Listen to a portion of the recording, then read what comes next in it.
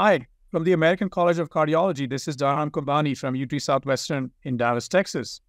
I'm the clinical trials lead for ACC.org, and today we'll be covering the Thursday, October 26 trials from this year's TCT meeting in San Francisco. We've picked two landmark studies to talk to you about today. I'm so delighted to be joined by two clinical trial experts, Dr. Kee Park from the University of Florida in Gainesville and Dr. Ajay Kirtane from Columbia University in New York, who is also one of the core program directors for this meeting. Welcome, and thank you so much for joining us today.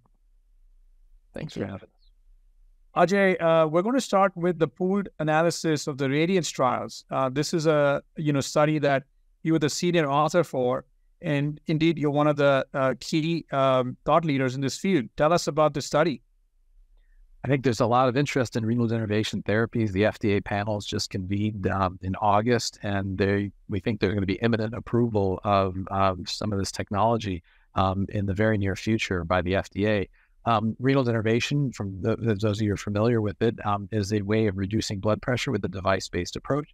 And what we did in these three studies is we pooled the trial data from three individual randomized sham-controlled trials to try to determine what happens with blood pressure and medication burden at a follow-up period of 6 months.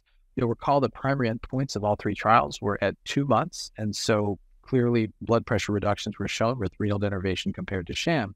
But those sham-controlled patients were untreated and left untreated for 3 months, actually. And so what needed to happen at that point is to get medications on board to try to get their blood pressures better. If there was a residual effect of denervation out to 6 months, what one would expect to see is less medications being used in the sham arm compared to the denervation arm. And that's exactly what we showed. There was a less incremental addition of medications in the denervation group compared to the sham group. Sorry, I misspoke before. Less medications needed to be added for denervation relative to sham. And what we also observed were blood pressures dropping in both groups. They were largely similar at 6 months, but when adjusted for that difference in medication burden, they were then lower at the denervation group compared to sham. So I think this is a signal of durability of this procedure out to 6 months. It's still early.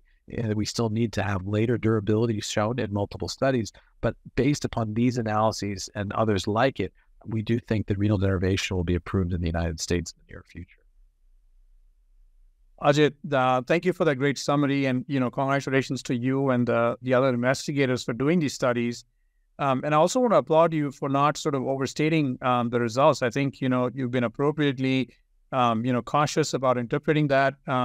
Clearly showing at 2 months that there was evidence of efficacy, and then at 6 months now showing durability of these findings, and certainly look forward to longer term follow up of this really very promising technology. At a minimum, it appears that, it will be a good adjunct for patients who have hypertension. It may not replace medical therapy, as you point out, but it may be a good adjunct for that, for these patients going forward. So again, thank you for that wonderful insight into this pooled analysis. Next up, we have the quality of life analysis from the TRILUMINATE trial. As you may remember, this was a pivotal trial comparing tricuspid transcatheter edge-to-edge repair to routine medical therapy among patients with symptomatic tricuspid regurg. The tricuspid edge-to-edge repair was performed using the TriClip, Abbott's TriClip, and we saw the primary results that were presented at ACC this year, which suggested a benefit in favor of the tricuspid edge-to-edge repair. You are an experienced structural interventionalist. Tell us your thoughts about this trial and this study in particular. Yeah, so the investigators really sought to sort of dig into the details of the quality of life that was assessed in the TRILUMINATE study. So I think as structural operators, the tricuspid territory is still, an emerging landscape. We all know a lot about the aortic valve, a lot about the mitral valve, but we don't know nearly as much about, how the outcomes are going to be affected by the tricuspid interventions that are emerging in this field. And some of the debate centered around the original presentation of TRILUMINATE was centered around the fact that there was no difference in terms of hard outcomes such as hospitalization or heart failure readmissions. But there wasn't a benefit in terms of quality of life. And so TCT this year the investigators looked at more details of the quality of life metrics, specifically digging really into the KCCQ metrics, which we all have historical, use and have learned to appreciate. But they found that the increases in the questionnaire points occurred within the first month. They were durable over the first year. They also found that the patients who had the lowest initial scores actually had the most room for benefit. And so, which I think is really important and something that maybe is a little paradoxical when we think about it. They also stratified these measures in terms of the change or the delta in terms of how many points were actually achieved, comparing that between medical therapy and transcatheter intervention. They found that there was a consistent significant difference looking at however you shook out the metrics in terms of that delta. Either it's 10 or 20 points or even greater than 60 points.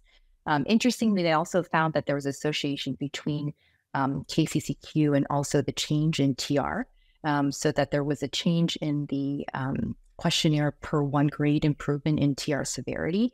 And also, interestingly, per 10-point increase in that score, they found a 30% reduction in death and heart failure hospitalization, which is a little bit of a counterpoint to, I think, the original presentation of the trial results. So I think overall, one of the key points from this analysis and sort of bolsters what was presented in the original presentation several months ago was that there is significant functional benefit, again, specifically in those with the lowest functional status to begin with. I think that we have many, many years of follow-up in these patients to really declare what their heart outcomes may eventually be, but that there is definite quality of life benefit, however you sort of cut it, in helping these patients improve their quality of life. Well, thank you. That's a really nice summary. This was a, very complex trial. There's a lot to unpack. And I think, because a lot of the focus of this study really is on the quality of life aspects, I think this paper is really important. And, who better than Suzanne Arnold and Dave Cohen and colleagues to really drill down into that. And I know this kind of builds on earlier work that John Spurtis and colleagues had done, suggesting sort of, a 5-point increase in KCCQ being considered a small improvement, 10 points as moderate, and then 20 points as large. And as you pointed out, they certainly have tried to, work with those thresholds to try to see, which patients might benefit most from this therapy. So yeah, great summary, great insights, and certainly look forward to longer-term follow-up of this trial, as you pointed out as well. So it's been a great meeting, a lot of practice-changing science, really, really helpful, clinically relevant studies. I want to thank both of you for sharing your insights on today's important trials at TCT in San Francisco. This is Dharam Kumbhani for the ACC.org signing off. Thank you so much for joining us. Bye.